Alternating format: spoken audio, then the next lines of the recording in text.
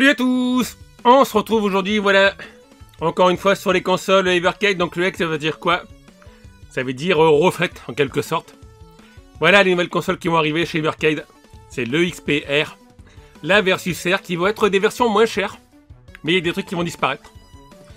Donc la version classique pour jouer sur la télé avec 4 manettes, hein, jusqu'à 4 manettes, c'est vendu qu'une manette. La version portable, pour jouer à vos cartouches. Vous voyez, il y a un nouveau look, gris et turquoise. Les prix vont être baissés, ça c'est la bonne nouvelle. Voilà, oh bah tiens, il y a le démon Steborg. Jusqu'à 500 jeux, alors vous savez qu'il y a des cartouches qui sont retirées, je vous ai mis sur Twitter et Facebook les cartouches qui étaient retirées prochainement. Voilà, il y a des histoires de licence, et d'ailleurs c'est aussi pour ça qu'ils ont refait la console portable, le XP. Donc voilà déjà les deux visuels des deux nouvelles consoles.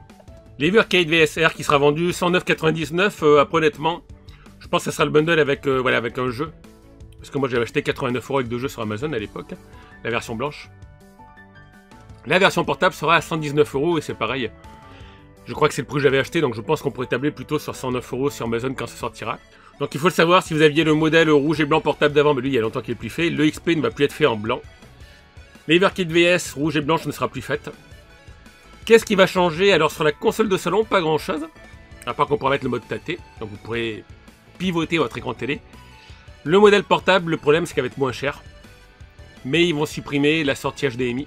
Donc vous ne pourrez plus jouer sur votre télé avec la console. Et surtout, ça sera plus vendu avec les jeux Capcom. Voilà, si vous voulez jouer aux jeux Capcom. Vous avez soit l'Hyper Mégatech jaune et bleu, soit le modèle UXP où les jeux étaient intégrés, mais ils n'ont pas les droits pour faire une cartouche avec. Et comme je vous disais, il y a des problèmes de droits. C'est pour ça qu'il y a des cartouches qui ne sont plus fabriquées dès cet été. Et voilà, ils n'ont plus les droits des jeux Capcom. Donc ça sera plus vendu avec, et du coup, bah, ils en profitent pour nous revendre des consoles relookées. Alors, gris et rouge, ça m'aurait plu. Je vous avoue que la gris et vert turquoise, c'est un peu spécial. Bon, au moins, ça jaunira pas avec le temps. Hein. Donc, ça nous dit quoi? Que l'emballage sera plus petit, voilà, sûrement plus simple. Ils vont économiser les coûts d'emballage aussi. La portable, je vous disais, comme avant, alimentation micro USB, plus de sortie HDMI, plus de jeux intégrés. Mais elle sera toujours compatible avec tous vos jeux cartouches. Voilà, après, apparemment, ils n'ont pas changé l'écran, ils n'ont pas changé la batterie. Ça reste la même machine dans une autre coloris. Juste, voilà. Ben, une sortie en moins. Puis bon, ça sera vendu avec une cartouche, mais plus de jeux intégrés. Le modèle de salon. Le même qu'avant. Rien de moins sur la console, rien de plus. Hein, l'alimentation est toujours micro USB. Ils auraient pu mettre de l'USB-C, c'est quand même le truc maintenant que, voilà, que tout le monde utilise quasiment. Quand vous mettez la prise dans n'importe quel sens, ça marche. Micro USB, c'est toujours chiant. Puis avec le temps, le port marche toujours mal. Au bout d'un certain temps. Le micro-logiciel était mis à jour, alors je sais pas si on pourra le faire, je pense, sur l'ancien modèle. Vous pourrez pivoter l'affichage pour avoir un mode tâté. Voilà, c'est bien pour les jeux comme la cartouche où il y avait le Merx ou certains shoot'em up. Ça sera plus pratique. A noter que les cartouches Namco Museum, voilà, volume 1 et 2, ne marcheront pas sur cette console. Donc là aussi, c'est un petit peu embêtant si vous avez des consoles, si vous avez tout le full set. Mais il y a 2 jeux qui ne tourneront pas sur cette console. Donc c'est le problème, je vous avoue que je m'attendais à une super annonce. Et ça a fait comme un soufflet, quand on ouvre le four avec le soufflet, il fait pouf. Voilà. Alors tiens, justement, puisqu'on parlait de Merck, ils annoncent aussi une poignée. Poignée grip, on va aller voir le nom après, j'ai oublié. Dans laquelle vous pourrez mettre votre console pour jouer en mode tâté. Parce que je vous l'avais montré, la console était bien en mode tâté, mais elle n'était pas très stable. Voilà, pas très équilibrée. C'était un petit peu chiant. Je sais qu'il y avait des gens qui avaient fait une impression 3D, une poignée dans laquelle on mettait la console. Et apparemment, ils vont proposer un accessoire similaire, il n'y a pas encore le visuel sur le site. Vous pourrez mettre votre console en mode tâté, et là justement, ben, je vous disais, c'est Merx. Voilà pour jouer à la verticale. Donc ça s'appellera la poignée Evercade tâté, apparemment.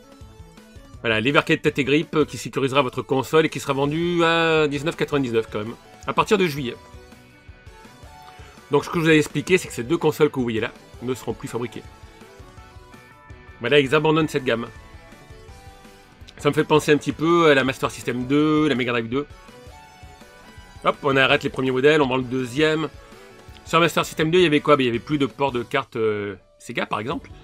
La Mega Drive 2, ils avaient changé la sortie vidéo. Donc voilà, mais là, vous voyez, parce que c'est marrant, parce qu'ils nous disent que c'est moins cher, mais si vous regardez, c'est à partir de 99 € pour la Versus. D'accord, et le XP à partir de 129. Allez, donc il y aura une baisse de prix de 10 €. Nouveau coloris, à vous de voir. J'aimais bien, moi, l'Evercade VS. Celle de salon rouge et blanche. Avec le petit effet RGB. Le XP, je la trouve un peu trop blanche.